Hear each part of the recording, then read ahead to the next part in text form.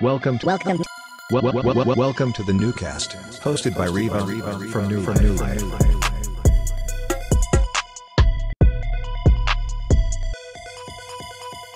Hey guys, welcome to the Newcast. This is Reva Ochuba. I'm the cultural director of New Life, a social application that transfers cultural data into digital assets. And today we're going to have a conversation with Winston Chmielewski, and he's a painter, the director of cultural science at New Life, and former assistant to Weiwei, research assistant to be specific. And today we're going to talk about aesthetic conservatism through the eyes of Russell Kirk, as well as like some other things about whether postmodernity is a conservative ethos and things of that nature. Winston, would you like to introduce yourself? I think you did it pretty clearly. Yeah, just happy to be here. Hi, everyone. Just happy to be here. We love that. Okay, recently I wrote a piece for New Life on New Life's Medium, titled "The Economies of Cultivation: Somewhere Between Science and Sentiment."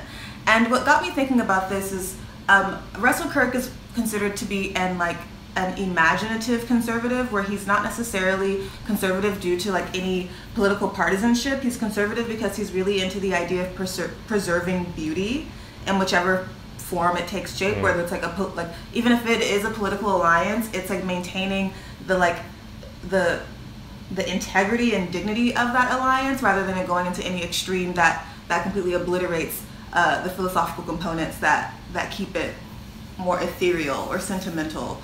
And also respecting tradition is something that he was really, really into. And in this piece, I also talked about why this is important to the future of, I'd say, technological spaces and techno-feudalism, because if we allow ourselves to be taken so completely out of traditional frameworks or I'd say notarized social concepts for the sake of like the future or this constant like exterior reality, then we'll lose touch with the civility that comes with human nature or certain ontologies that keep us in existence in a dignified way. And I shared the article with you, and I wanted to get your opinions about it, and maybe we can just start the discussion from there. Yeah, well, I was going to ask you the question of where that article came about for you, but you just answered it pretty clearly. It's interesting because it really circles around this idea of essential values of what you just said, like human connection and keeping that alive within the techno space. And I just wonder, at the same time, at New Life, we've been tossing around this word postmodern a lot. And you know, there's something about the complete relativism of postmodernity that I think is not, it doesn't speak to the next level of somehow integrating the humanist, but also keeping the flexibility of what this digital global landscape is really looking like. I agree with you 100%, because I think postmodernism does this like squeezing thing. It squeezes the essentialism out of everything, but completely delineates from everything around it that makes it divine. Like, you know, you can't have an orange without an orange tree, and you can't just like completely remove the orange and then completely forget about how that orange came to pass. And I think postmodernism attempts to do that in a very detrimental way. Yeah, and I think one of the thirsts that people feel these days is this desire for something to hold on to, because it's so fast, the rate of recycling. And when we were talking before, you know, you mentioned that postmodern doesn't really bring anything new. It just kind of is a remix. But that speed of remixing has really, I think, exhausted a lot of people. And that's why we see the reemergence of wanting to find some kind of identity. And I mean, the sad reemergence is kind of postmodern conservatism, which is just like hardcore latching back on to something that is an identity, which feels like a big regression in that sense. It does feel like a big regression. There was a talk on Jacobin about how postmodernism is like a huge intellectual step back because it doesn't encourage any new any new innovative thought. It's all about being really anachronistic and kind of living in this kind of perpetuity, living in this kind of constant revival of something that doesn't necessarily need to be re-administered. Like, it's like we can't ever let go and allow something to mature and cease for something new to emerge. We're just constantly like holding on to a past that no longer serves us. Yeah, and then because we have these super active minds, we're like trying to make sense of it all and having conversations around authenticity and what's authentic, but it's also, I feel really exhausted when it's like, if we just take a step back from that whole dialogue, or the whole dialectics around authenticity, of course it's impossible to find right now, because there is no, we're not tracing any inherent relationships between things. We've severed those. And it's a little sad that even though postmodernity is kind of this revolt against modernity in many ways, it carries through this separatism guised by pure relationalism, if that makes sense. Pure relationalism, but at the same time, we've ended relationalism because everything is like, we've replaced everything with nothing. When something goes into post, it's like dead. But then, okay, if it's dead, then it's like we're constantly, like I said before in our talk, it's like this hauntology. It's like we're just like living in, like through ghosts. Yeah, like, you know, like hauntology. Okay, that's nice. I thought it was just like a heavy breathing on ontology, but that's really nice. Hauntology. No, it's Derrida's framework about how we just like I was thinking like everyone's talking about post-COVID, post-normcore, post-luxury, but then it's like, okay, what's going to replace these things? Like, why are we so obsessed with being like past things? Like, why do we have to move through things so quickly? As you said, this like need to remix and recycle. Why can't we just let something be, and allow it to kind of take shape and mature naturally? And like, why are we so obsessed with everything kind of, it's like, we like force things to cycle out. We don't allow them to cycle out. It's like we're trying to rush and rummage through everything, and then and then we reach this like end. It's like reaching the end of a highway. It's like you were going 60 miles an hour on the highway, and then you just hit the end, and you're like, oh, I wasn't ready for that. You know, you're like, I wasn't ready to stop driving, but there's no road left. Yeah.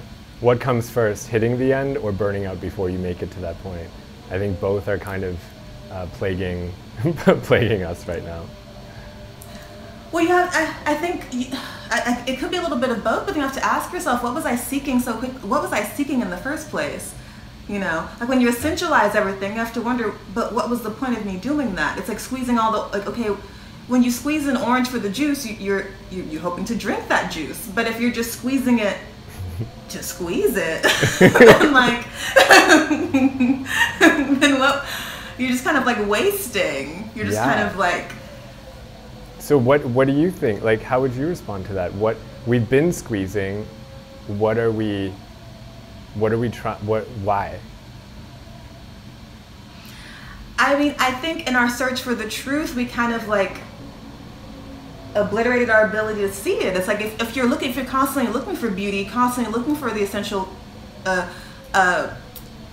constantly looking for the heart of something, you're never going to find it. You know, you're never going to find what you consistently seek. You'll always overlook it. Yeah.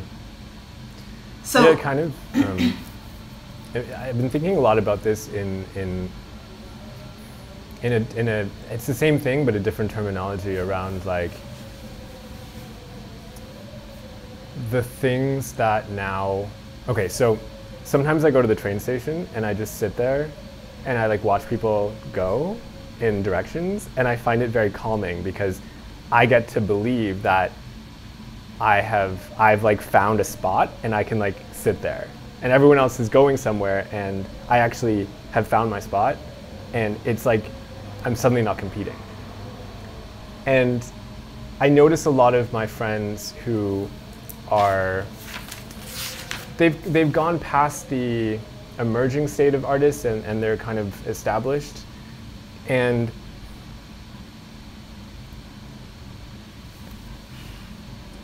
it's like the same thing is happening in multiple dimensions. I've also seen that happen with a certain like aesthetic that's emerged from Instagram, where it's like really spacious things. Like one of my friends has started to collect these old filters and put them over cameras and just create like fields. And then she just disappeared from Instagram completely. And I think it's like a really interesting privilege to be able to disappear. But one thing that makes me think about at New Life is you know, here we are with this digital semantic web of connecting things. And we're also trying to introduce metrics of new metrics of evaluation of, you know, when I sit down and I really think about who has contributed value for me, and then I check on Instagram and see where they sit, there's a huge discrepancy.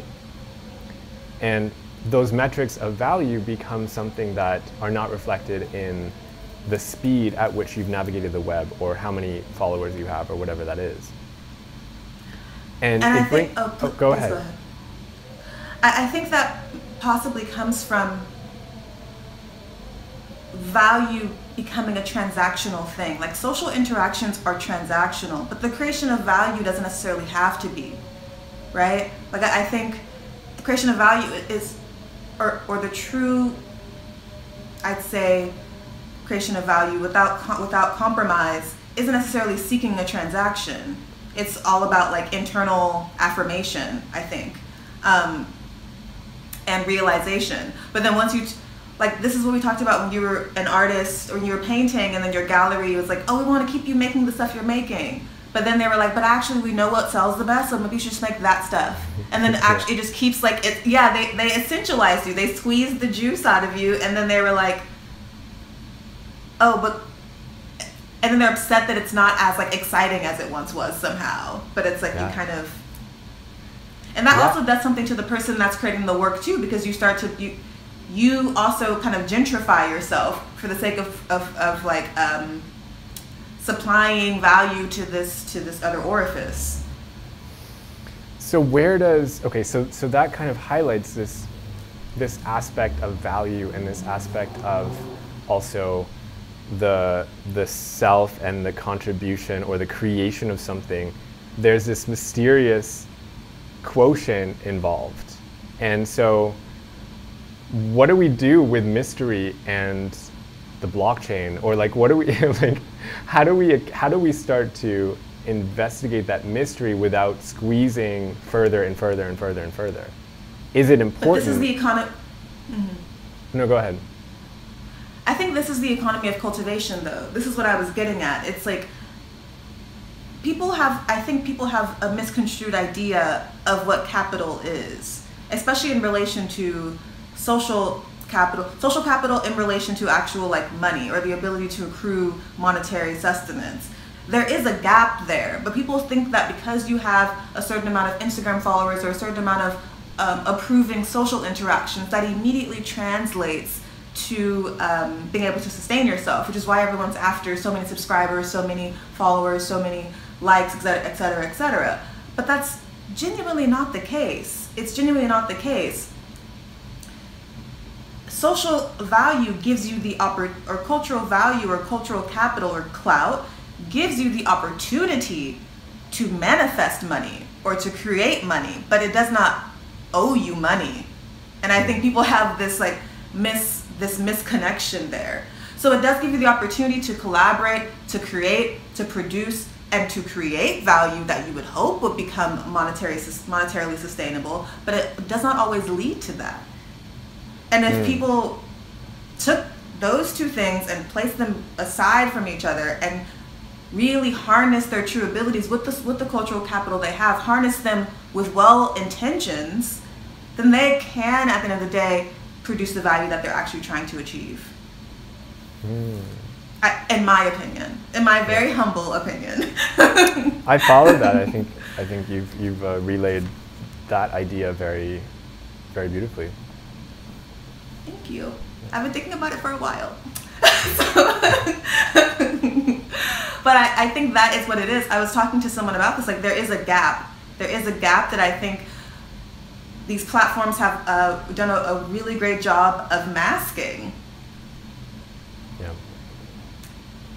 think that's because they're actually living in their own intentions, which is why they make so much money. But they want you to conform to their intentions so that you create value for them. But they're just doing what they were going to do anyway. Like they don't need us at this point.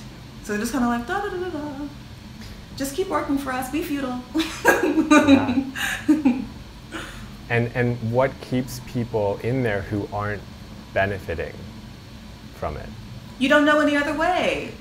A lot of this is about releasing people from the opportunity of having options, which is actually to constrict them. When you believe that you can only live in this cyclical loop of YouTube, Twitter, Instagram, TikTok, Twitter, Instagram, TikTok, and that there's nothing outside of that you can do to, there's something outside of that you can contribute to make a well-being for yourself or to make a life for yourself, then if you can't beat them, you join them against your own behest. Yeah. Those are the options you have, which is why New Life is I think a great platform for the leveraging of actual opportunity. Right. Not pretend opportunity. Yeah, I'd love to hear from someone who like really, really loves TikTok. because because like in a weird way, if I pretend to imagine like what someone's experience is on there, I feel like there's also a level of people being so out of touch with creative agency that when a platform gives you something to respond to, it activates something essential around wanting to participate creatively, but at the same time it also diminishes what your creative capabilities are. So I think it's a really co-op strategy of a platform to be like, you can be a dancer too, like you can make amazing memes, and then people are like, oh my god, and it fits their self-limiting but perceived capacity for creativity as a response to like a global joke. And that's a really, something that really interests me about New Life is how to cultivate also creative agency in a limitless way. So a diversity of things that can exist or that can communicate on a deeper level of expressiveness as opposed to just responsiveness. Or reactiveness. Reactiveness, I guess. Yeah.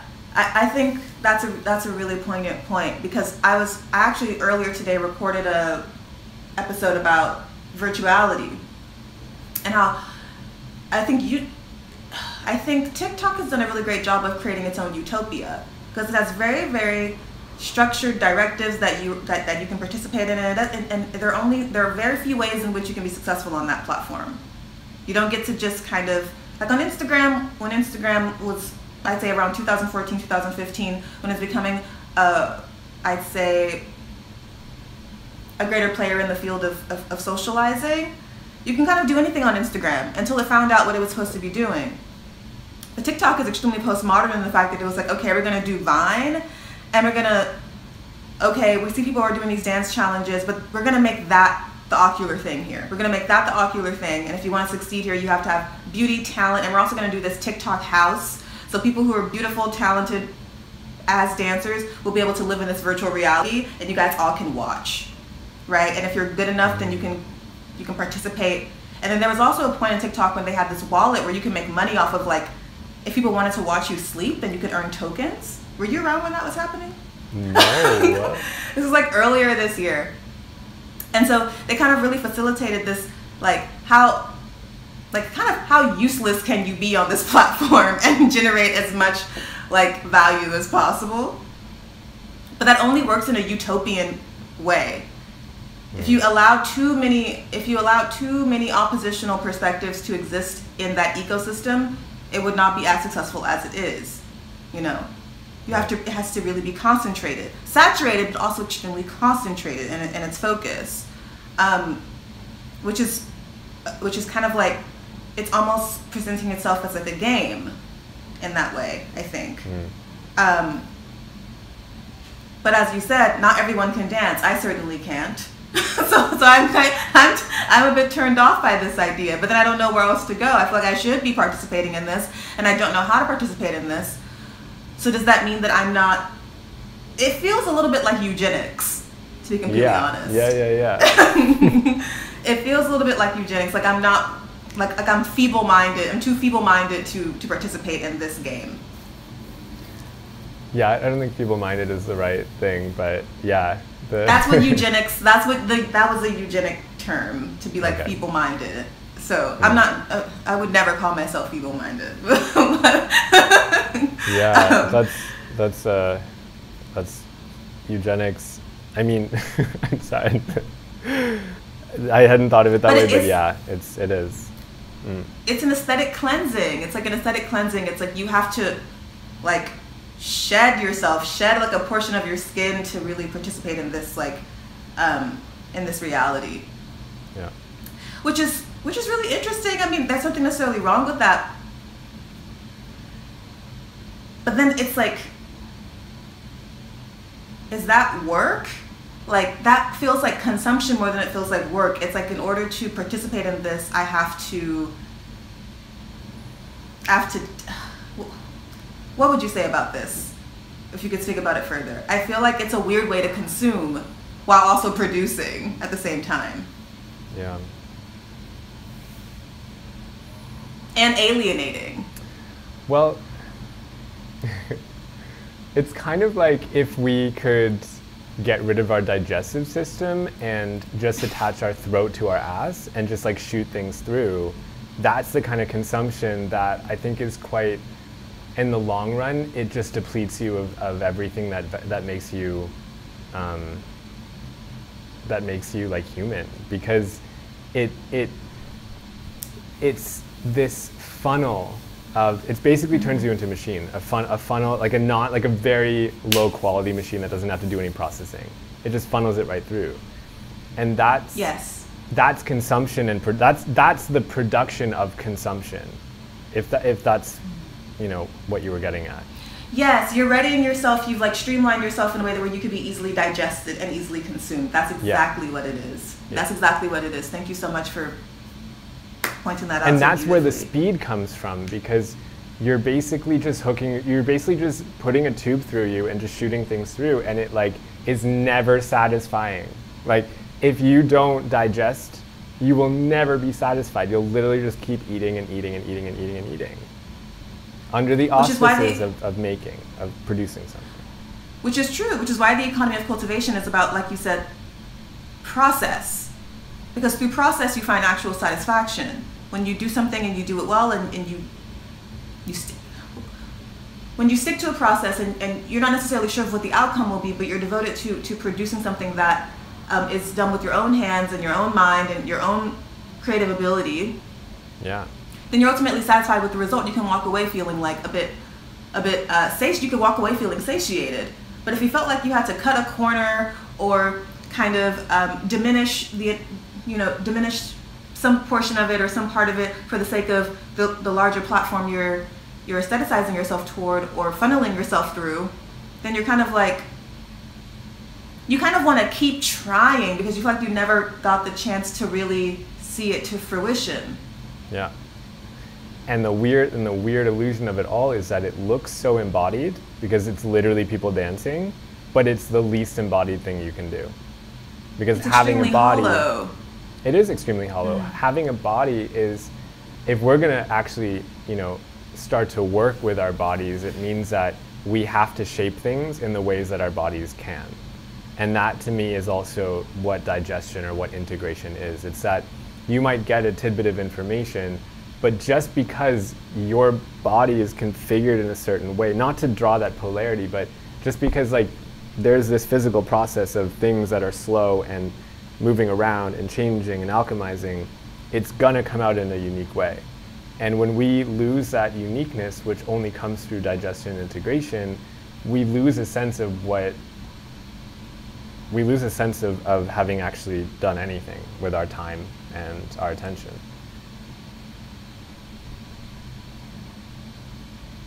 Yeah, bud. That's pretty much what it is. Yeah. And I think Russell Kirk was very, very anti that. He was very like anti, how can I say this plainly? He kind of liked to watch the ugliness of becoming. Because that is the most interesting thing of any process. Like when I was a fashion designer and I made my first collection, that process was like glorious for me because there were ideas I had in my head that I really wanted to put out. And you know, when you think you have an idea, but when you actually start configuring a piece or patterning a particular garment, you might have things you want to tweak as you're doing that process, and it grows into something a little more interesting than you initially thought in your original like concept. And you watch that grow and change and morph and become and transform, and you're like, this is kind of better than what I ever hoped it would be. But I wasn't expecting that at all. I was just kind of like doing my own thing. And that's kind of really, that is what people I think are missing. Even I personally chose not to go for my fashion design degree, I chose not to go to a well-known school because I didn't want my thought process to be inhibited by that of a well-known institution. I didn't want that kind of spiritual cleansing for myself. I wanted to go through that process on my own, in my own way, and make my own stumbles and failures, not to be directed into a lane of success, but to kind of be allotted the room to really fail a few times in my own unique way. Yeah. And a lot of the platforms that we're engaging in, there is no room for failure. You're not experimenting. You're more so than anything seeking ways to avoid failure. But failure is the most interesting thing you can do. You should fail. I mean, it's so cliche. You should really fail hard and fail often and fail in very extreme ways. Yeah. If you can afford to. Well, it seems like we can afford, at least, you know, in the ways in which we continually fail on this planet, there's a lot of wiggle room for failure built into this system. And there has to be a certain kind of failure, though. What? Are you saying it's a certain kind of failure, or failure allotted for certain systems? I'm a little confused. Oh, I'm just saying that we have not been the most efficient in just thinking in terms of like pollution and such for this planet. There's a lot of room for a lot of failure / destructive behavior, because that seems to be the way that we learn things.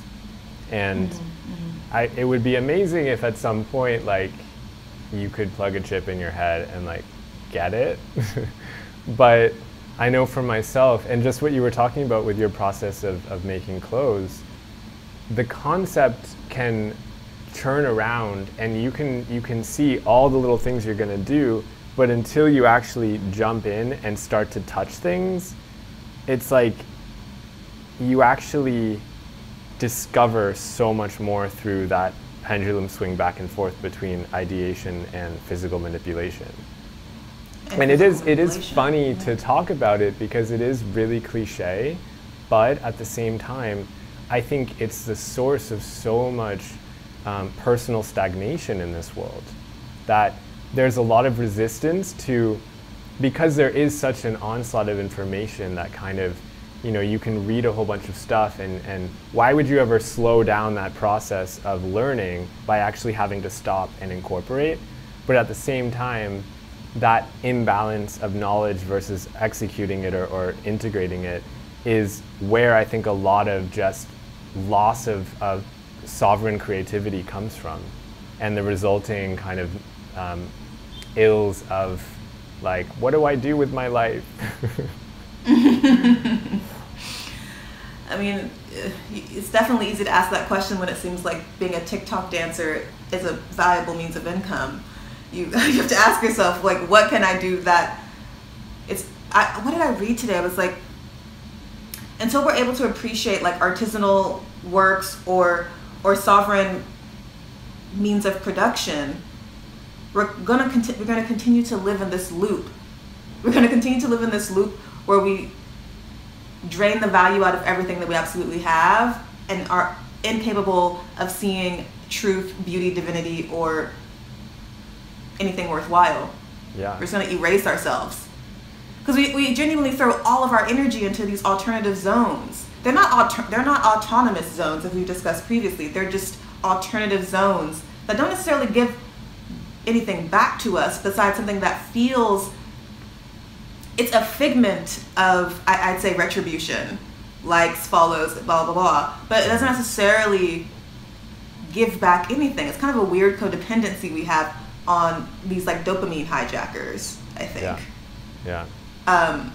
Which once again keeps us from being able to think sovereignly, because you're consistently being pushed into a group, you're consistently being grouped or producing content to appease a group or appease a larger power that you're not necessarily sure has, that you're not necessarily aware you're not aware that this larger power has a hold on you, or you're kind of complicit to the hold it has on you. So you're living in this kind of like limbo constantly of like, what is me? What is being harnessed from me? What are people expecting of me? But there's no room to ask yourself, but who am I? Yeah. Like actually. And I think also scaling your scaling creativity or scaling your creative production is also baked into a lot of I don't want to call it education around art, but just kind of the narrative around like I'm thinking literally about a box I just got today, and it was a birthday present that got lost and then found, thankfully, and it's from a really dear friend of mine, and she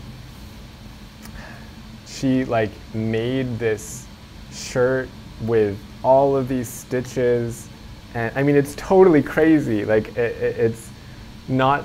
I could get it. Let me just get it. I'll be back in a second. Cool. I'm gonna eat a peach. Nice.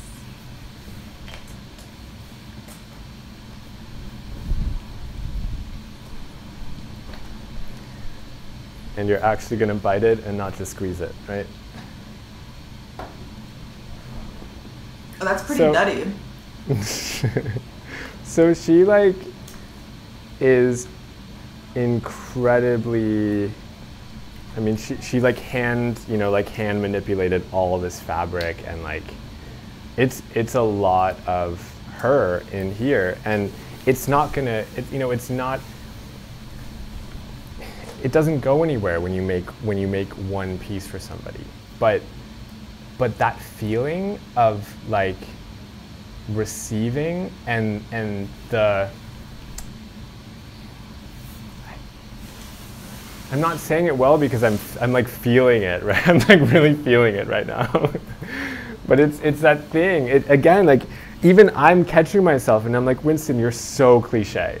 Like you're being so cliche right now. It's so cliche, but this is also the thing. It's like when you think about Russell Kirk and his affinity for tradition, and having the affinity for tradition is kind of like finding a comfort in the cliche, because cliches are kind of always true. They're more often than not true. That's why they're so cliche. And I hate saying that because even that statement is a cliche. It is so true. But yeah, it's so true. I honestly think we're arriving at a point where we can kind of laugh at our walls that we've drawn up against like things being cliche and true. And I noticed that also with a lot of images of just like more smiles, more like, okay, I'm tired. More too. joy. Like, a little more joy. And and for like, that to not be a turnoff. Like, I know that time is going to come very soon where it's not a turnoff when people just kind of drop the pretense. And because it's not a surrender. It's just like, it's just like we're actually kind of leveling up in terms of really playing on the level of this thing that we built. Like, it's like, okay, we're leveling up. Like now we can be jokesters, we can be realists, we can be everything. And it's like our ability to have gone through, failed, survived digested but also squeezed that orange and like thrown the juice everywhere. Like, it's funny as fuck. I don't know what I can say on here. I could say the past 5 years have been pretty demonic, and I think we've all been slightly like slight demons, and we've come out on the other side like, wow, like exorcism and baptism. Am I right, guys? Like, and I mean, yeah, it's like we all have to look, because it's, you know, the technology is only as powerful as the people who create it, and we give power to the things that hold much of the weight in this particular paradigm. So we have to look at ourselves like, it's not the technology, it's not Facebook, it's not YouTube, it's not Instagram, it's not WhatsApp, it's not TikTok, it's us. Like, it's literally us, and the way we're interacting with these entities, or allowing these entities to take hold of us in a very, very scary, inhumane, uncivilized way. And this is why the Mennonites were extremely, I've always been obsessed with Mennonites. There's a woman I follow on my eBay. She's like, I guess she's like in Minnesota, and she makes the dresses by hand, because they make everything by hand. And I ordered a couple when I was in my earlier 20s, because I always thought they were like just a really great silhouette. And she's like Mennonite Mom on eBay. That's like her name. And but I always thought, you know, you look at the Amish and you look at Mennonites and Hutterites, and you're like, they're so behind. But it's like, actually, no, they've actually got the right idea. They're like, no, we only do what we can.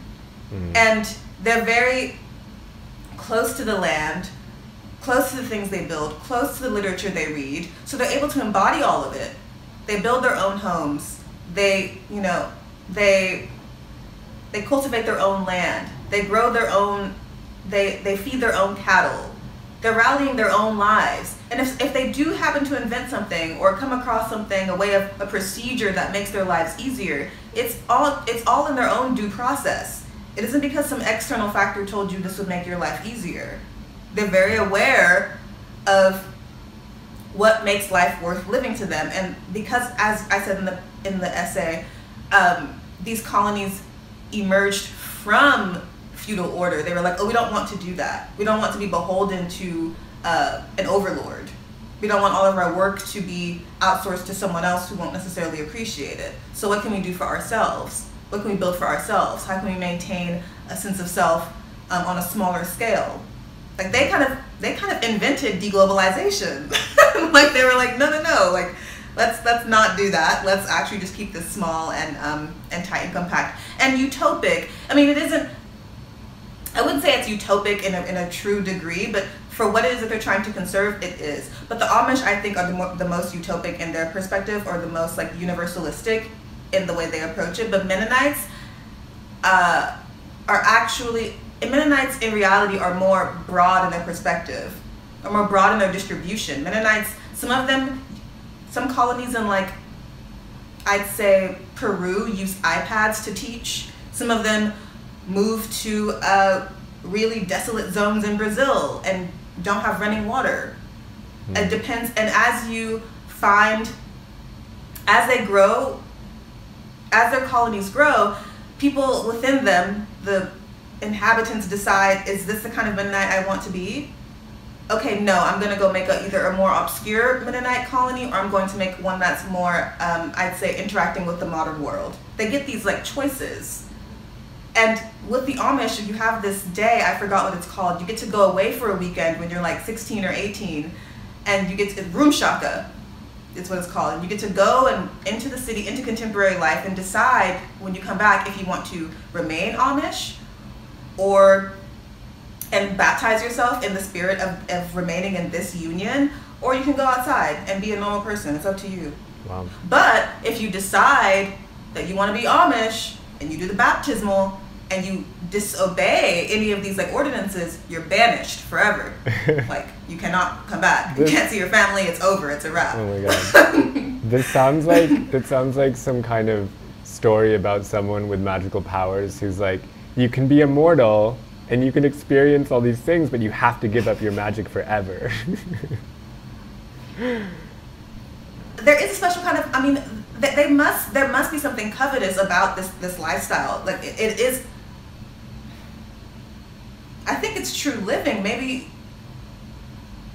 it's a certain, I would say it's true living, but as a person who works with my hands, being able to really design a life for myself through what I can create, through my own magic, because that is your own magic, what you can create with your own hands and your own mind, the facilities that are completely relegated to you and you alone. And then having to exit that principle to be dependent, to be a dependent cog in an urban machine. Which one's better? It's up to you, you know? Yeah, I think it's really great to even bring that up in this conversation, because it's just nice to know that, like, this is being talked about. You know, I can't really speak too much because I don't really know that much about Amish and the Mennonites. I did have a dream, but it was completely influenced by, it was just one of those, like, you wrote a piece, I saw the images, and then I had a dream. Okay. And it was a really beautiful dream. I won't go into the details, but basically I was like wandering around an Amish town, or like an Amish area, and I was happy. So yeah, I won't go into the dream that much. Not to idealize anything, and that's where I think the details, you know, really come into play. However, it's going back to this question of consumerism, and like why we also, you know, the educated consumer being more conscious of the choices that they make and supporting certain communities and appreciating craft and all that. I have this suspicion that this development of taste, like being attracted to lace work or being attracted to knitwear, could actually be satisfied if that person just literally tried to knit something. Like, I know for myself that I was a hoarder of a certain kind of drawing. Like, I would just like click through Pinterest and just like add all these drawings of Persian angels. I just really was attracted to how they looked. And like 1,000 drawings later, I'm like, wait, okay, what's really going on here? Like, clearly I could do this forever, but it's this attraction to something and then redundantly accumulating it. Whereas what I actually realized was when I drew it and I like just processed it, I was satisfied. And I have like a little, you know, like a little drawing that I did, and I can move on. And that relationship, I mean, it's everything that we've said, and I think there's a lot to be explored there around consumerism and those attractions being real, your attractions being very real, but not in the sense that you just want to have more of them. It's that somehow you want to acknowledge them and add them to your knowledge, like consume them in a way that brings it deeper into your life.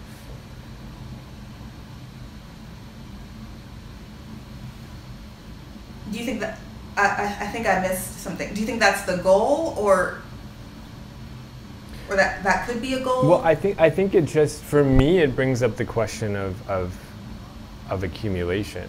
Like when, like fixation. I don't know if everyone experiences this. I tend to get very fixated on things. And I do too. I was thinking a lot about Sex and the City, actually, because I was talking to my friend about Carrie, and I was like, Carrie's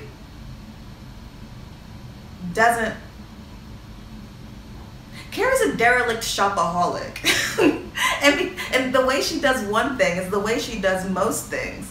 The way she just like incessantly hoards material goods for the sake of like status or or like I'd say some kind of social appraisal, is the same way she approaches all of her relationships.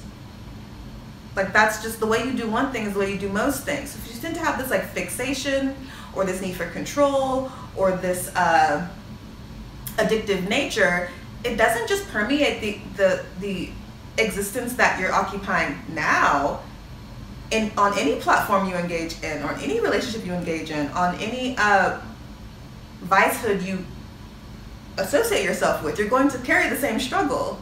Yeah. So yeah, it's like if you do, the way you're digesting or ingesting these particular values, you have to be cognizantly aware of the reason for your interest. Yeah, yeah. And it probably won't be obvious, because if you could...